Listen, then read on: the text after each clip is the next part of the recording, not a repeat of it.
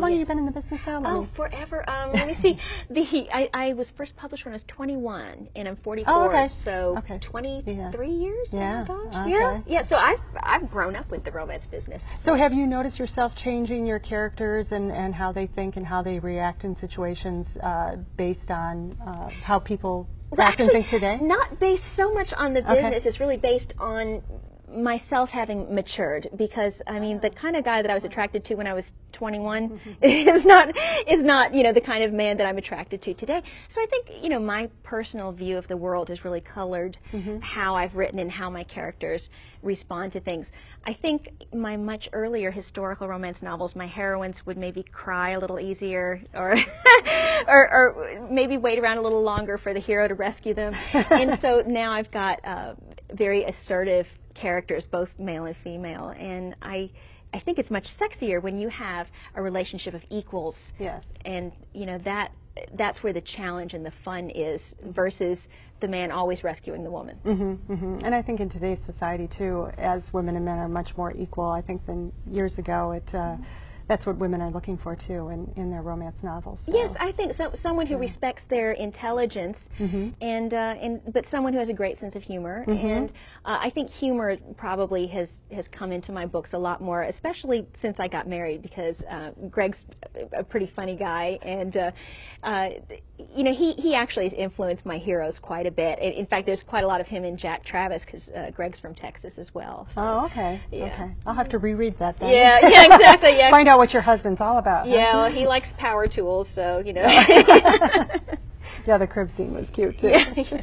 And that would have been how. And that was funny because Ella has the baby now. And we won't say whose baby she is, because obviously readers will find out more about the story. But she is now at her apartment getting ready to put together the crib, and of course the directions look like they're all written in foreign language. That's right. Even if it's in English, it's just difficult to figure out how to do that. That's right. And there's a bag full of 20 different kinds of screws, because I've tried to assemble things before, and it's just amazing, these diagrams and all these little parts, and so I'm like, Greg, but it's and Jack came to the rescue. Yeah, absolutely, absolutely. I don't know how they know how to do that.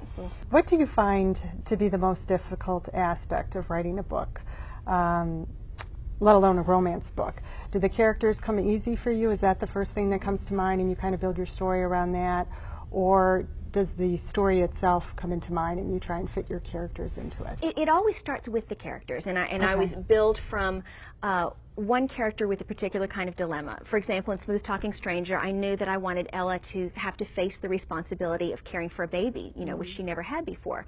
And then I started to think about the possible chemistry that she would have with Jack Travis. For a little while, she suspects that he might be the father of her sister's baby.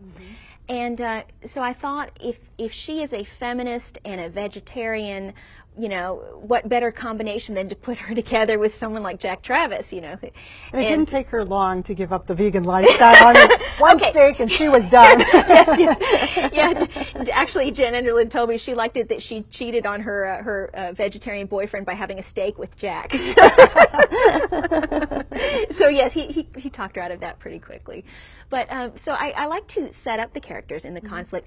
The difficult thing is that some books, even when they end up being, I think, well done and well received, you don't feel the spark of inspiration or magic so much as it seems like work. I mean, sometimes my job actually is work.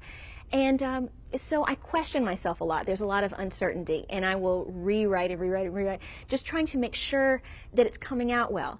Now, with the book that I'm doing right now, like Tempt Me at Twilight, for some reason, the magic's there. I'm excited every day, and I know the spark is there. For other books, even when I'm happy with how they turn out, it's a little more grueling. Yeah, yeah. That probably happens with everybody, I imagine. Probably, yeah. Well, here's a question for you. More and more, I've noticed authors are incorporating safe sex into their characters' lives, and especially in our romance books, as that's a main component of what we enjoy in our romance books.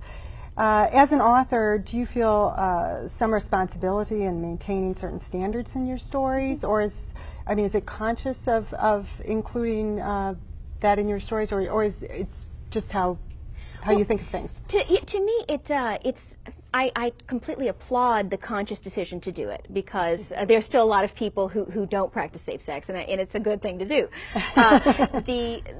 To me, it comes naturally just that two contemporary characters would have this as a consideration. But you know, when I do mention it, for example, in Sugar Daddy, when Liberty, the heroine, sleeps with the hero, at this point she's shy, she's a little bit inhibited, and then, you know, so they're going to sleep together, and so, you know, there is a condom on the nightstand, and so I kind of added a moment of humor where she just grabs at it and she's like trying to open this incredibly difficult package, and so I think there's ways you can incorporate it that are fun or even sexy. So yeah, I think if you're going to write a modern story, they should be thinking it's got to be there. It's got to be there. Yeah.